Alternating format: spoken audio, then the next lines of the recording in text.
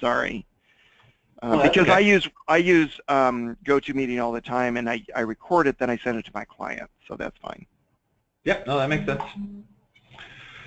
So yeah, so create the quote. Like I said, you can have as many different quote formats as you want, and it'll automatically print those quote formats out for you. All of that is done with Crystal Reports. So any Okay, quote format good. that you have today can be basically converted directly into Command Center. So they can Perfect. continue using the formats that they're happy with. You're not Okay, stuck with so what we've got as default. okay, hold on. Yep. Okay, got it. Okay. Now, once they go ahead and approve that job, we change that to in progress. Go ahead and save it. And I'm not linked with QuickBooks, so that's why I'm getting an error message there. But it will automatically set your job number on there, and that error message came up because it was unable to connect to QuickBooks. So it was trying to write that job over to QuickBooks for me, and it just didn't find the file. So Right. that's why I got that. Anyhow, it keeps track of all of those quotes for you, and from here we can go ahead and we can print our work orders out. And again, you can have as many different formats as you want to. So here's just another example of everything that's going to be on there. You can have them kind of broken down however you want. So if you've got work orders that you're using today, again, it's Crystal. We set up the format so that they match what you guys are using today. Or we can, we've got a ton of different examples that are available as well. So if there's something that you like that we can show you, we can start using that as well. And then also, would they be able to scan in? Many times the salesman will do a drawing. Yep. Is it possible to scan that drawing into this? Mm-hmm. Okay, good. Yep. And you then can they modify that drawing? You can't modify it directly in here, no. Okay. If you were to go ahead and link to file, find that particular file. So let's just find something here. Anything. And attach that file on here, then that file becomes available, right? And you can open that file. If you overwrite or change that file, it'll automatically change it in Command Center here for you. If you overwrite or change that file. Yeah, so all this is doing is basically looking back to that wherever that file is on your server. Okay, so open that up, open that up, open that up. Okay, so you can, this is in Windows Photo. Will it save a? It works with PDF, Excel, Word. Okay, yeah. Great. Yeah. So hold on. Okay, so they can modify the PDF file. Okay, good. Thanks. Oh yeah. Yeah, absolutely. You can't do it within well, I guess you could if you have a PDF editor. Yeah. Right. It allows you to open it, and okay, good. then you can edit it there. Yeah. Okay, so far, let me revisit this. We've set up a quote for out-of-town travel, and then some drains, I guess gutters or something like that. Okay, so that's all we're quoting on. Okay, got it. Yep. And obviously, if you want to take some of these items out, you can just right-click, you can delete them, and edit it so that it makes sense to you, right? Right. Now, we can specify our scheduled start date. So if we're starting today, it'll put those start dates on there. And we can actually just schedule them directly in here as well. So if we want to put dates on here, you can do that. Okay, so you could put in there permit application. You could have a start date scheduled to end, and this comes up in reminders somewhere? Well, they come in your dispatch board, okay? Okay. So we can assign a crew as to who's doing it in here, or we can look in our schedule, save this before we go over there, and we're going to see all of those tasks, and they're color-coded. So we can see exactly what we're needing to do and when we're needing to do it. You can check your duration. You can break this down by the sector of the city you're in and where those jobs are. You can break down your resources and see how many jobs each of your resources has on each day, and see how many jobs that we've got on each day. Just allows you to very easily manage your crews, where they're going to be, where they need to be, and what's going on a day-to-day basis. So you can look at each of these tasks directly in here as well. You can assign your crew and resources to this in here. So if I say, hey, I'll use this crew, it's got my resources. So there's my lead, my labor, and my equipment that are going to be on that job now. Okay. Got it. Okay. So just, and then obviously just allows you to very easily figure out which guys are where, and if they're unassigned, you can just drag and drop them to the crew we want them on. Got it. Okay.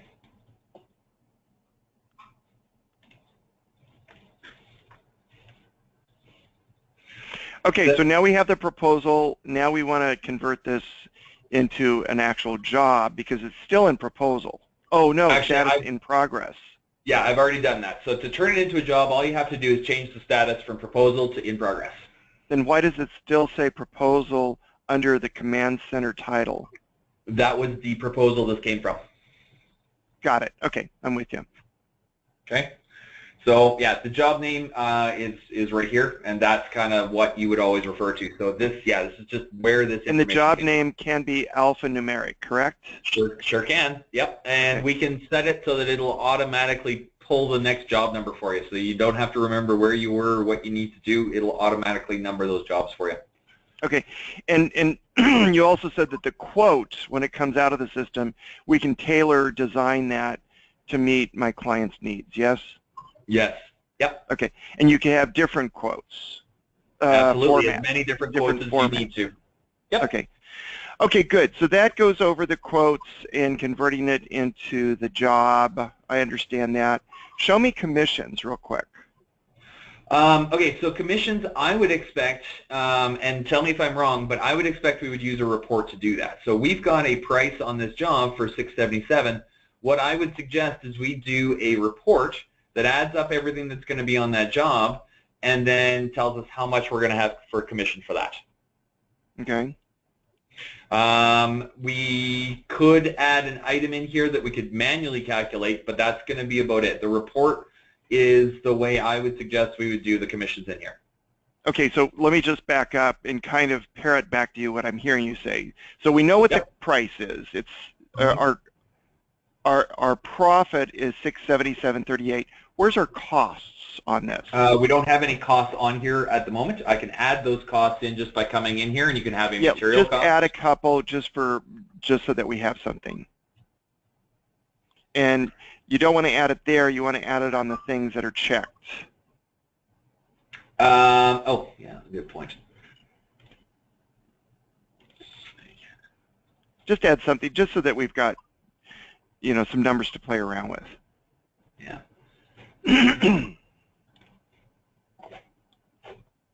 It's not adding that up. Why?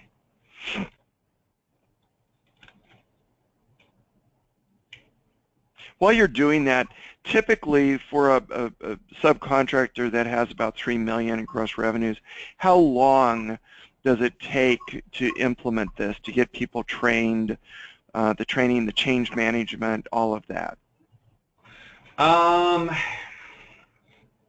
To be honest, I wouldn't think it would be all that long. It's going to be in around a few weeks. Okay. Really, it really comes down to how many resources they can dedicate to it. Right. Okay, got it. But you have a methodology. You have a standard methodology of getting this implemented. So you give them worksheets to come up with their lists, their inventory, their catalog, Absolutely. what the price is, what the cost is. Okay. So typically a typical implementation goes, and I would go out, or we would meet online just like this, and we would talk about what's needed to get things set up. So very first step is integrate it with QuickBooks so that we can pull all those items and classes across, and we go through how to create that catalog. Then we get all of their report formats, so their quotes, their invoices, their work orders. And so I go away and I build all of those. They go away, they build their catalog, and then we come back for a secondary meeting. We go through workflow and process and make sure that the reports that have been built are ready to go and no further changes are needed to those, as well as that the catalog is built correctly and that we're going to be able to manage their processes directly in the system. After that, there's 1 or 2 meetings with questions or otherwise, and oftentimes we're pretty much ready to go. Got it. Okay, good. Thanks. Okay. So yeah, so now we've got a couple of costs on there. We've got a cost of 100 and a selling price of 677. So Okay, so their margin and markups and everything are on that. Got it. So I believe they're paid on gross profit of the job, which makes sense. Okay. Okay. So we want to be shooting, just for edification, we want to be shooting for a 40% gross profit. Right now they're between 30 and 34%. So I believe their commission structure is also based on a graduated rate. So if they hit the 40% gross profit, they get paid a higher commission. Are you with me? Okay. If their gross absolutely. profit's lower, they might not even get any commission. So kind of walk me through how to create those reports then. Okay, so that would be something that we would typically do, but we would build that up directly in Chris Reports. So okay. We would basically build up that report, adding up all of the cost, adding up all of the selling price to give you your gross profit on that. And then we can put the calculations in with formulas directly in there that will break down the costing on that, and break down the commission on that. So we would use Crystal Reports to build up that that formatting. I don't see any issue with creating something along that line, though. And would you build it in accrual or cash basis? At the end of the day, it's entirely up to you. All it is a number that we're going to be calculating. So you can decide on what way is going to be best for you. Okay, and we can track that commission table because we might want to give the salesman, you know, if they sign the contract today, we'll advance them, let's say 10% today on that. Okay, but that job doesn't start until July of 2017. Okay. So we want to track what those prepayments on the commissions are. Okay. So what I would lean towards is I would add an additional field in here, probably call it commissions, and we can add there's like 5 custom checkboxes that we can use. So we can use those custom dates as well, and we can basically use that date saying, hey, yes, they've been paid phase 1, phase 2, phase 3. You can set up like up to 5 phases, and from there we can keep track of what's been paid, when it's been paid, and again use the report to manage all of that. Yeah, because sometimes a job is canceled and we've advanced commissions and we want to get that charge back. Yep. Yeah, absolutely. Okay. So yeah, I would use my scheduling task to manage that commission. So is this in a SQL server then, or what? It is. Yeah, it's a SQL backend. Okay, got it. Okay, thanks. Mm-hmm. Okay, so we've gone over that. Let's go over scheduling again. Show me that. Okay, so these are the scheduling tasks that we've got here. It's got a baseline. So it's going to set that baseline based on what we put in as our scheduled start. And we can lock those baseline dates so that when we change these dates, it keeps track of like how well we're doing and whether we've met our dates, whether they're happening. And we can keep track of our scheduled start and end as well. So I can check off scheduled. Those are times, and we can mark this as completed as well. So when these tasks are completed, they will be taken out of this schedule view. So we'll no longer see them here. If they are scheduled, you'll notice that they've got a checkbox on them, and you can double-click on them, and you can edit them directly in here. And again, we're going to have crews that are going to be assigned to each of these. So you set up your crews, and you assign your crews to each of these, and it'll assign the resources based on that. You can actually manage your resource as well. So we can see all of them and where they're going to be, as well as our crews and when they're available and when they're not available as well. So we can keep track of their availability. Okay, good. Okay, so let's expand. Ooh. Okay, got it. Okay, this is good. Okay, so you can even reserve equipment, whether it be Oh yeah. truck, backhoes, Yep. or whatever. Got it. Yep. And then if somebody tries reserving the same equipment, CV400, for another project, does it give you an error? It gives you a warning saying, hey, this is already on this crew. Are you sure you want to use it over here? Okay, good. So yeah, and then the final steps are really once it's finished and completed, again, we can do a billing report, so we can print out everything that's been completed but not yet billed, and we can right-click and we can create our invoice from here. So just check this off.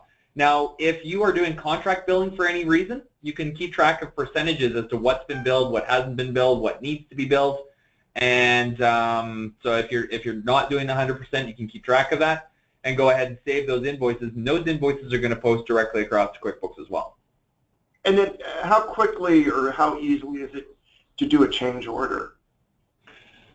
Change orders are typically managed in a separate work order. So we just go ahead and we add a new work order in and call it change order work order. So we can do a custom work order, for example. Change order 1. Throw some comments in there. Needs extra number. And then we just add in the type of work that it's going to be, as well as whatever is being added on there.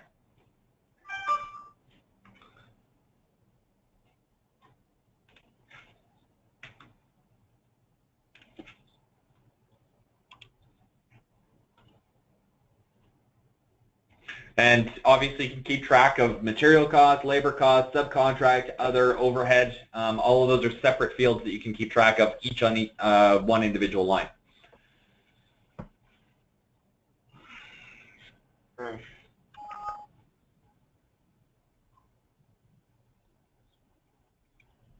Okay.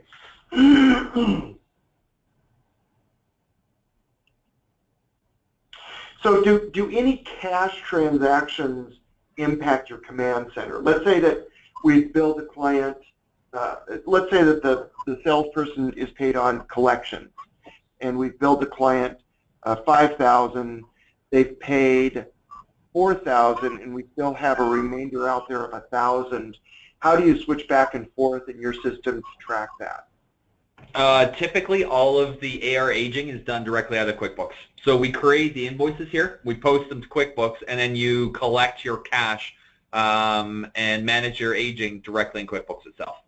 But how do we, remember we're going to add another column for the commissions? Yes, it would be a manual task in that case. So we can keep track of, like, we would basically have to add in like the date fields and everything else, and when they were paid, and kind of their commission structure directly here. But that would all be managed direct, like whether they were paid or not would be managed directly through QuickBooks. So this would be an extra place. It would essentially be a tracking place to manage your commissions. That would definitely be kind of a downside where you'd end up having to manage it in 2 places. We can have it calculated automatically, but it wouldn't post or manage any of that information. Okay. Okay, good. So then, yeah, this is good. If you can send me that file, I think we're done, you guys. Okay. At least I'm done. My client might want more information. And then, Avi, are you still on? Yep. Okay. If you can put together a proposal, there's going to be about 3, I would call them heavy users, and maybe 4, let's just call it 4 light users for this. Okay, so the licensing for this is all done concurrent. So how many people do you think would need to be logged in at the same time? Oh, at the same time? Yeah. No more than 3. Okay, so we'll set it up for 3, and then obviously they can add more if necessary. So you don't discern between heavy users and light users? No, we got a concurrent licensing basis. So essentially, seats on a bus. If you've got 3 people logged in there, then you've got 3 licenses. You can install it on every machine in your office. You can have as many users available to log in, but as soon as you hit 3 at the same time, it'll keep the 4th person from logging in. Got it. Okay, that's fine. Okay, and then also in your, I understand that you're going to have to do a little more scope to determine what the price is for the training and the change management, but just give me an idea on that, okay, you guys? Yeah, my expectation would be about 10 hours of training, just as a guess from prior experience, and we bill that out at $175 an hour. So another probably $1,750 or $2,000 budget for implementation. Got it. And then just give me a range of the actual. You were just talking about training, not implementation, right? Well, that training and implementation is kind of all in one. So typically, my guess would be around $2,000 for training and implementation. Wow. And that's building the Crystal reports and everything? Yeah, typically. I mean, it's an easy product to use. It's fairly easy to get into as well. So typically 5 or 6 hours of training is good, and then 4 hours of report building is kind of where it ends up landing. Got it. And then do you guys have some good tutorial YouTube videos? Unfortunately, that we don't. The biggest thing about Command Center is it's hugely customizable. So having a basic YouTube video to cover everything, we haven't been able to come up with a good way to do it yet.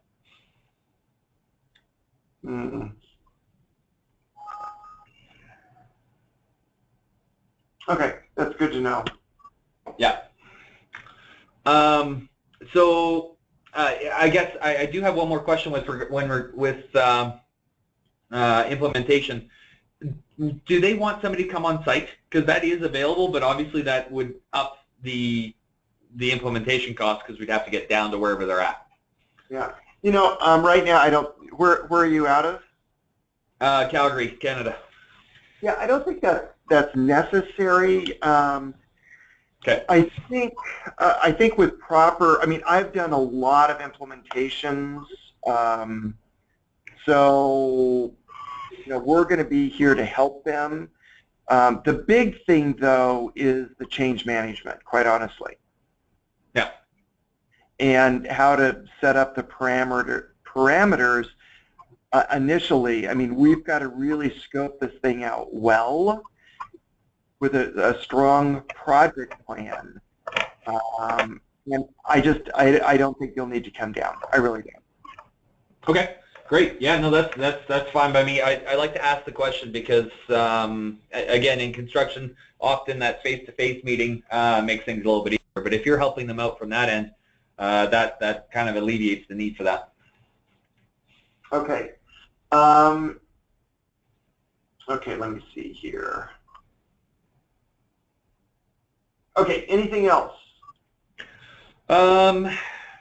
Nothing, again, fairly straightforward program, fairly easy to use.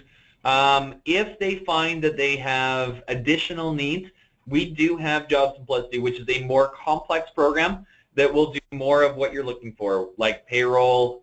We can automatically create those commission invoices and other things, but there's more steps and more involved on implementing, and I don't know that they'll get the value out of it that they would need to really make it work properly. So if there are things here that kind of are showstoppers, we could look at Job Simplicity, but I honestly think this is probably the best product. Good. Okay, good job, you guys. Thanks.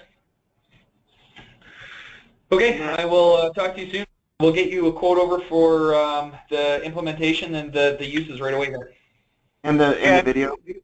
Yeah, and the video. Yes, I will send you the video. Oh, thanks, you guys. Just one quick question. It's just when it comes to the client. Do you think they're going to want to do something, like review something ASAP, wait till January, just because the holidays want to get a feel from you? Oh, no. It's going to be, I mean, I've got to manage this thing